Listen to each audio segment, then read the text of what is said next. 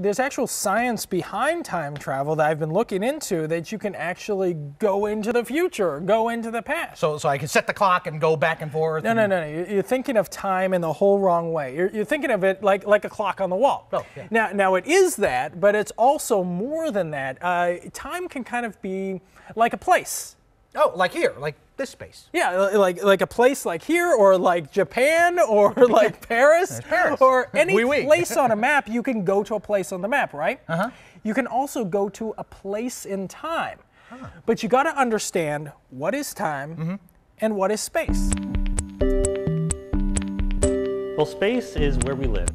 There's a space, a building in fact, that was designed to look like it's broken apart by gravity. We live in a world that's all around us, and what we say is that every different location in the world is a different point in space. Believe it or not, every space in space is connected. There's 3 different directions. We can go up or down, left or right, forwards or backwards, and then we've used them all up. There's no other directions we can go. All the other directions are some combinations of those. But then we also have time. Time is another direction that we can move in. We move forward in time, 1 day per day, 1 day per day, 1 day per day. One crazy-haired guy you may have read about in school came up with the idea that all those points are connected to each other. Not only that, those points are actually connected to the points on the timeline as well. So get this, it's not just one thing, space, and another thing, time. There's no separation between the two. Space and time live together as one hunk of stuff. It's called, what else? SpaceTime. One fan of Einstein is Dr. Sean Carroll? Sean Carroll. C-A-R-R-O-L-L. He works at Caltech. We met him in that crazy-looking building. It's the astrophysics building where they study Einstein, space, time, and that one thing that links it all together, gravity. Well, this was Einstein's great idea. Everyone knew before Einstein about gravity, about the fact that if you have an apple and you drop it, it falls toward the Earth, because the Earth is pulling on the apple with the force due to gravity. It's the same thing that keeps the Earth orbiting around the Sun. The Sun has a gravitational field that is pulling on the Earth. What Einstein realized that previous people had not is that the right way to think about gravity is as the curvature of space and time itself. So now that you know what space-time is, let's try to visualize it. If you could see it. It's curvy, it's stretchy, bouncy, just like a trampoline. Every time I bounce down on the trampoline, it bends out of shape. Now scientists and sci-fi geeks around the world call this a warp. The trampoline warps out of shape because my body has mass.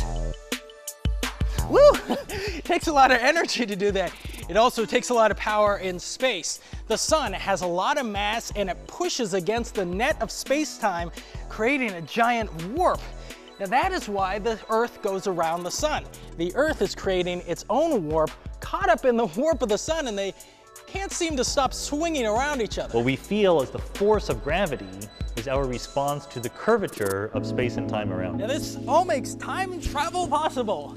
Stick with me, it gets a little weird. Now, here's a 100-year timeline for you, 1909 to 2009. Now normally if you were to make that journey, it would take a century to get between those 2 points.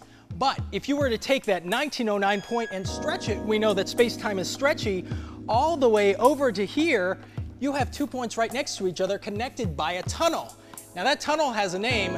It's called a wormhole. Wormholes are basically like tunnels through space, but they're shortcut tunnels. If you had a wormhole, it would be like you went in one side of the tunnel in Los Angeles, and you came out 5 minutes later in New York City, just moving at 50 miles an hour.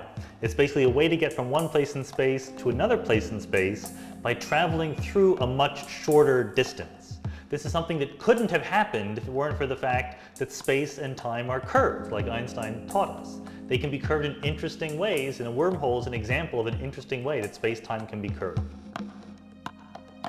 The 4th of July, 1776 is another date you probably heard about in school. It's a fixed point in your history book, the signing of the Declaration of Independence. That exact point is where the United States began. To get back to that date, you need an old map of Philadelphia and a time machine. So if we could have a wormhole, which is a big if, we're not sure if they exist, and we moved it around in the right way, we might be able to actually use a wormhole as a time machine to go back and visit the signing of the Declaration of Independence. Now normally moving through time is like walking down a giant hallway. Past Monday, then you walk a little bit more, you get to Tuesday, you walk a little bit more, you get to Wednesday. If you had a wormhole, you could skip inside Wednesday and then immediately be at the weekend on Friday. Oh, I forgot something at the beginning of the week. So I can walk out on Tuesday, go into Wednesday, skip forward to Thursday, and then walk ahead to Friday and the weekend. You can move effortlessly through time, through wormholes, if they exist. And if wormholes exist, can you use them to travel backwards in time is another good question. We don't know the answer. There have been speculations, there have been hypotheses about how you might manipulate a wormhole to go backwards in time, but it's an open question. Right now, the best we can say is that we just don't know.